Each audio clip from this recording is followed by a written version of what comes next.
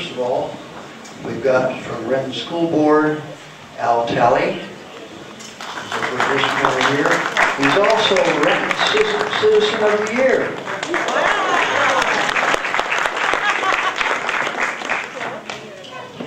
Thank you.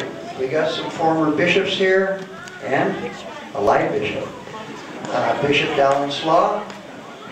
I believe he's over in the food line. Bishop Robert Jones, also in the food line.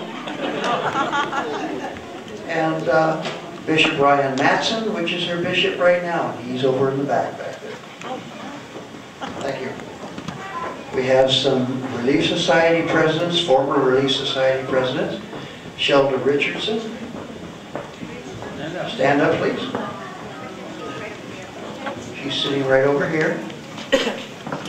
Deanna Donaldson. She's way back there. And Jennifer Orton, who's a Relief Society president right now. Thank you.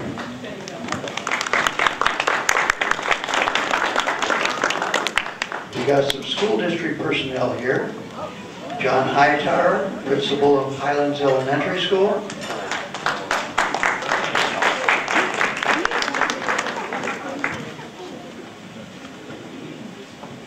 Doris Holtz, teacher.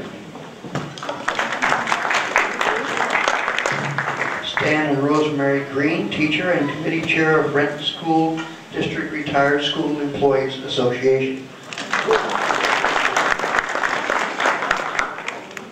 Velma Evans, teacher.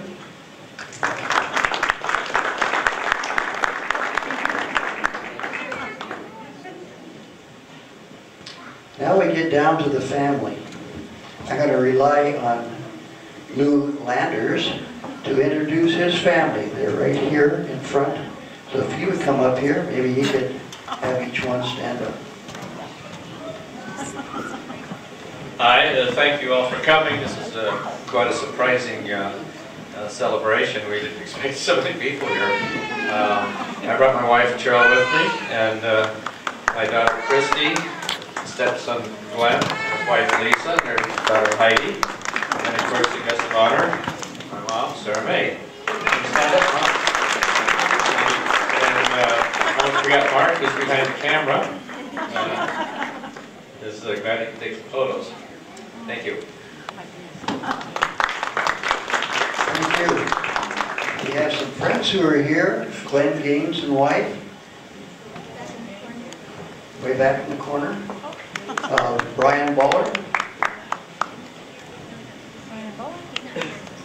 Some gave us calls and we don't know if they're here or not. Rosemary, whoever that is, and Gail. Okay, they're not here. Okay, this table here sort of, are you neighbors? No, Gail couldn't go. I don't have any names of neighbors. We are good friends. Good friends. They're all great. Yes. I'm Charlotte Garrison. Charlotte Garrison. My husband Jim. Husband Jim. Granddaughter Lauren Bachman. Granddaughter. My boyfriend Lamar. And my Boyfriend Lamar. son David Bachman. John David Bachman. And friend Donna. Donna Napolitano. And her daughter Jane. And daughter Jane. Thank you for coming.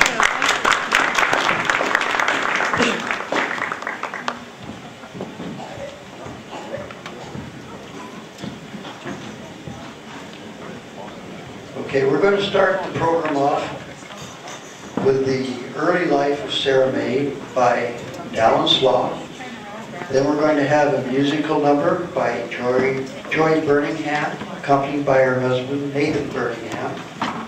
We're going to have Education, Marriage, and Children of Saramae by Deanna Donaldson. Travels of Saramae by Sherry Mattingly. Medley of Songs by Mary Lou Call, accompanied by Nathan Birmingham. Tidbits, oh that ought to be good, of Saramae's Life by my wife, Doris Ridley.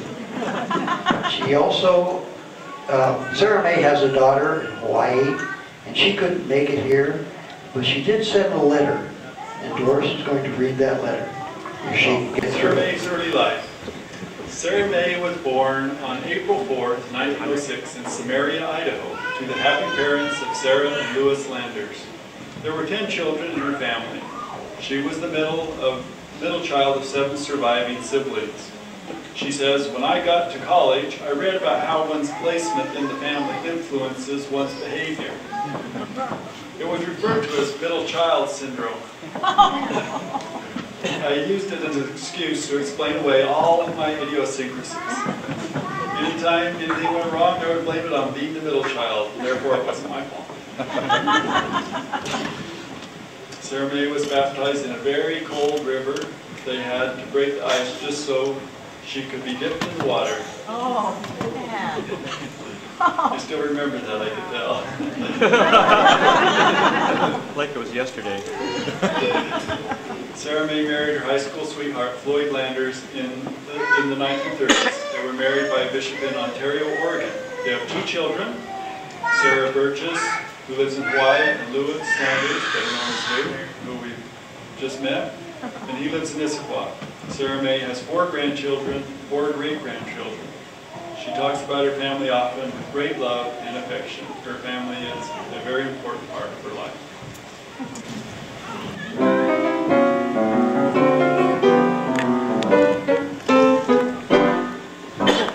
5'2", eyes of blue, but oh, what could those 5 foot do? Has anybody seen my gal? Turned up nose, turned down hose, flapper, yes sir, one of those. Has anybody seen my gal? Now if you run into a 5'2", covered with fur, diamond rings and all those things, you bet your life that isn't her. Or could she love, could she woo, could she coo? Has anybody seen my gal? 5'2", eyes of blue, but what could those 5 foot do? Has anybody seen my gal? Turned up nose, turned down hose, a flapper, yes sir, one of those. Has anybody seen my gal?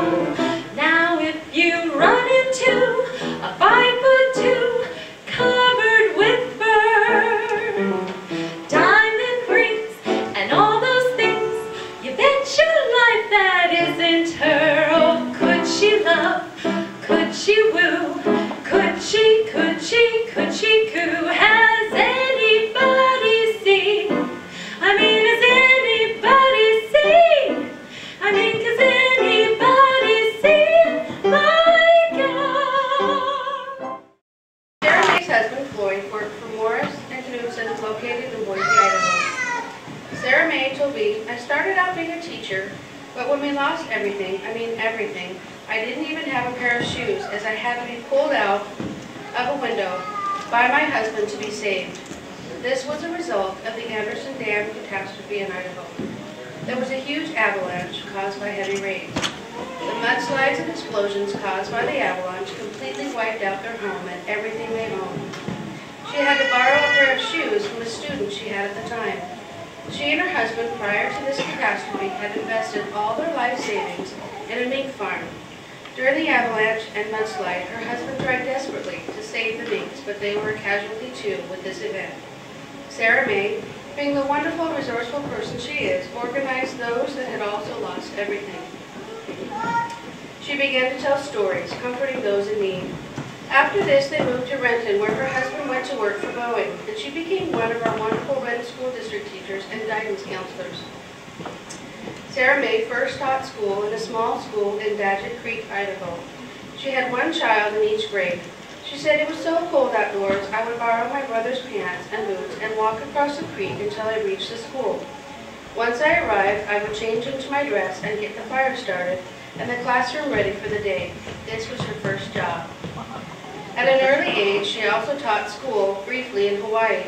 It was called a receiving school, perhaps like our preschools now. The children only knew Japanese, which she did not know. Her first experience was to teach each child to count in English. She accomplished this by having the children march with their chairs and place them in an assigned place, giving each child and chair the name of a number. Her sister assisted her with making paper hats for the children to wear. While marching with their chairs, that's our Saramae, always very inventive. After the catastrophe in Idaho, Saramae knew that she needed to get a good job. She needed to be certified as a teacher, so she completed her degree and graduated from the University of Idaho. Afterwards, she attended a conference in Spokane, Washington. She sat next to a man named Oliver M. Hazen, superintendent of the Renton School District. He offered her a job. Originally, the job was to be a guidance counselor at Dimmitt Middle School, but the school was still under construction. So for the first couple of years, she taught at Highlands Elementary School. Saramae's education background is amazing. She has been to the University of Idaho, University of Hawaii, Western Washington, University of Washington, and she went to school in Greece for a spring quarter. She even attended college with her daughter, and they graduated together. She participated in a women's study program in New York, living for a time in a loft which had been turned into an artist studio. Her life has been, and still is, so full. Most of our lives here are pale in comparison to her life.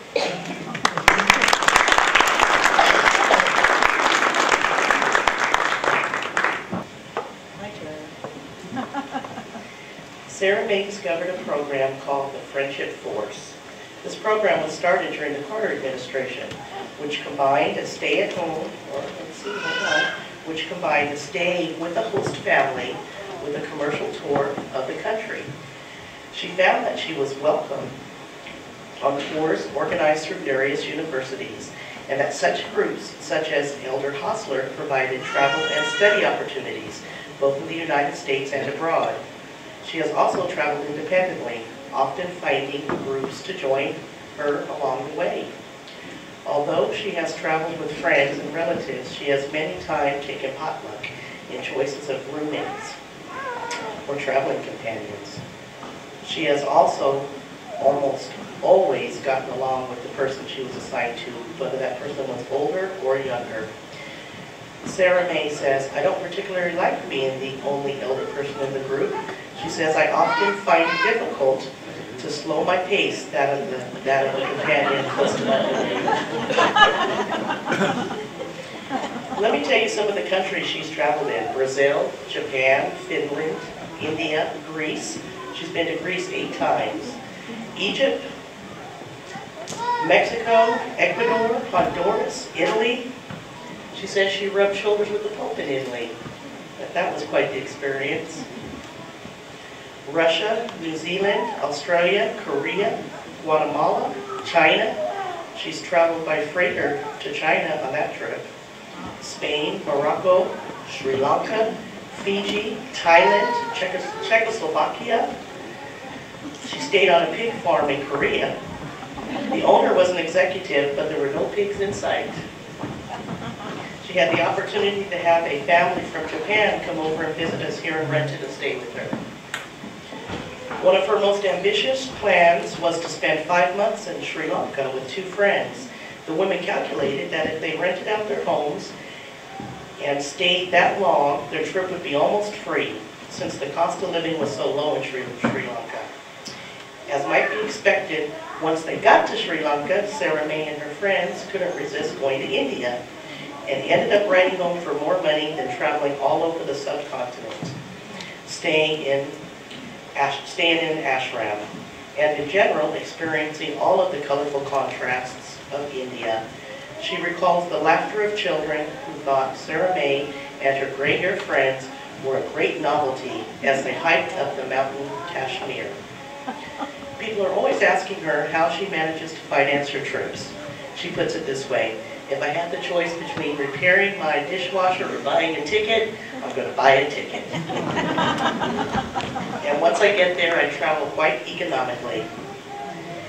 And this is a quote from Saramae to all of us: "We all laugh and cry in the same language, and we all get along just fine." Happy birthday, Saramae.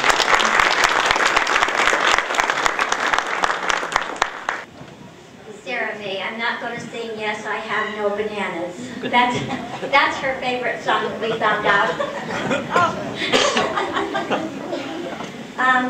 First of all, these are tidbits, things that don't seem to fit in all the other categories that we had, and so that's why we have this tidbit section.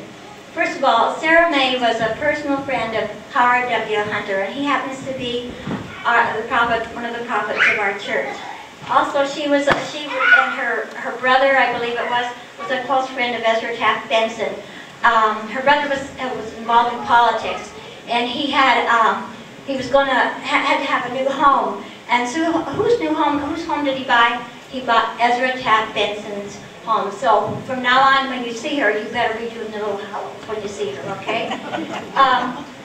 Saramae was active in various church callings, but noted that her favorite, and this was a lot of the women in the church, her favorite position was serving on the state girls camp committee. She used to take the church girls, at that time they were called the Gleaner girls, to summer camp. She was part of the Boise State Girls Camp, and she enjoyed it, did a lot of work with the mutual. We asked her what dances did she do as a teenager. She said she does the Charleston, or did the Charleston, the waltz, the foxtrot, and sometimes the Virginia reel. I asked her if she could still do them, and she said, yes, if I'm masked, I can still do them. And I'll take her, I believe that, because at Halloween time, we have a Halloween dance here for all the adults and the children and everybody.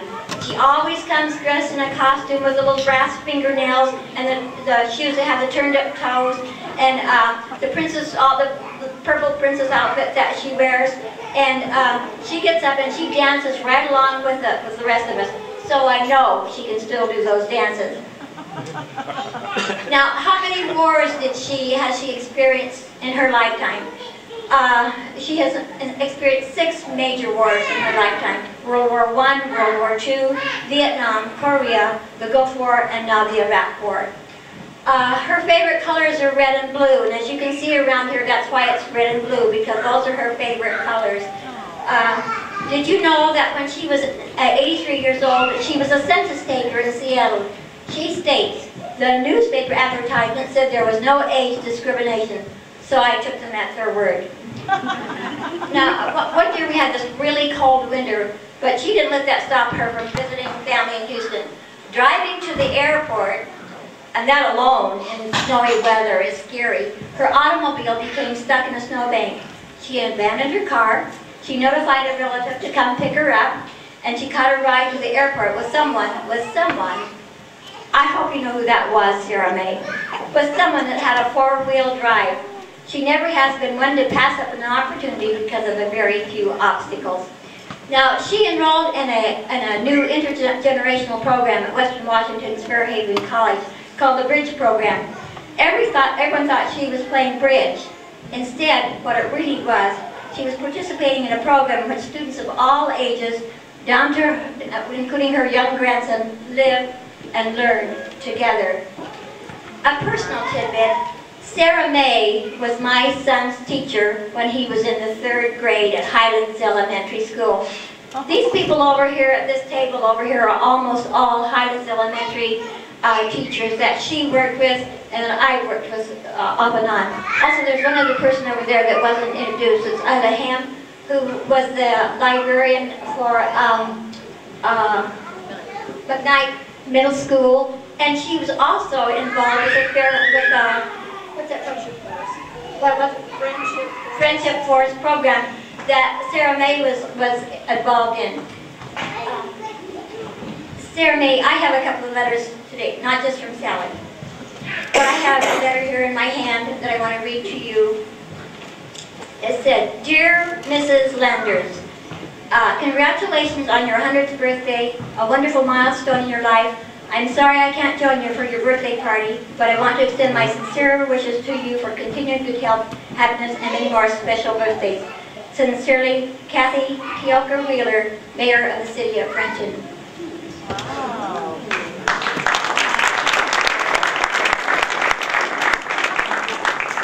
Now this one I hope we both get through, okay?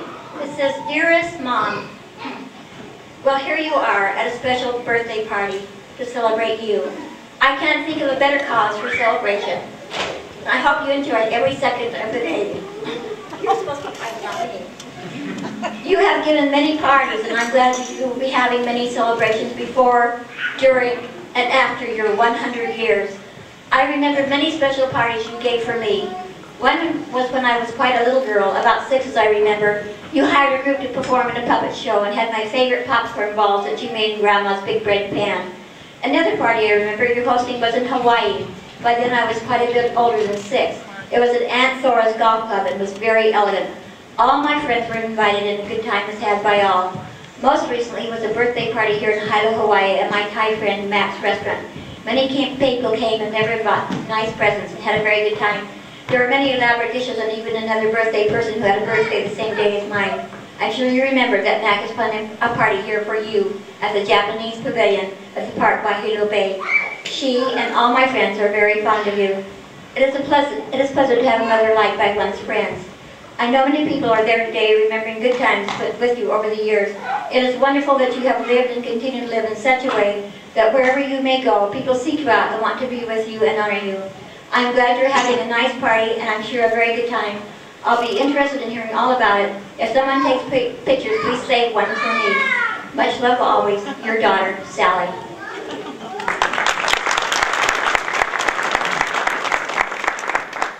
We have some children here that want to ask you some questions. I don't see all of them here.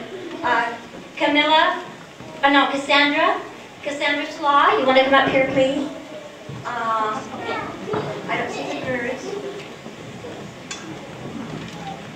Okay, I guess it's just Cassandra has some questions to ask her. Over here, Cassandra, where she can hear you. To Saramae.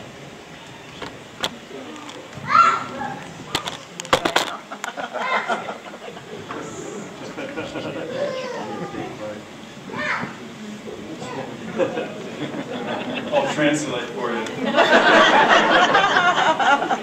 What was your favorite toy when you were my age?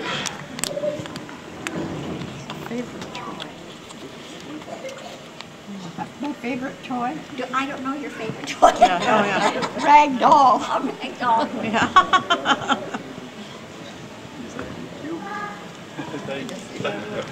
Thank you. Are there anybody out here who'd like to ask her a question before we go on with our program?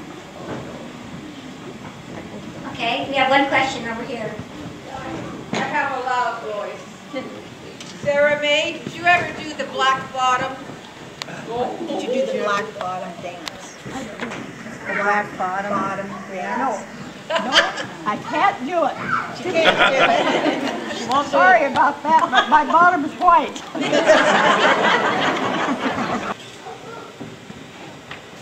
Our most gracious Heavenly Father, we're very grateful for the opportunity that we have had to share in this celebration of Saramae's life. We're grateful for the honored guests that have attended this gala, and we're grateful for the program that has depicted Saramae's life. We ask thee to help us each to remember the things that we have been told about Saramae, that the things that we did not know, we will be able to think back on and see how rich her life has been. We ask thee at the end of this evening that you will allow us to go home in safety, that our vehicles will function properly, and we say these things humbly in the name of thy Son, Jesus Christ. I can't tell you how honored I feel. I've got overwhelmed, but I do appreciate, even though I can't express it very well.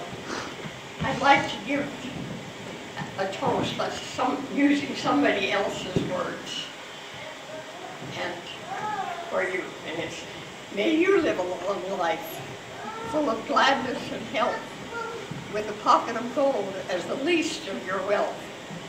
May the dreams you hold dearest be those that come true, and the friendships you share keep returning to you, and trusting in Him to whom we all pray, may a song fill your heart every step of the way.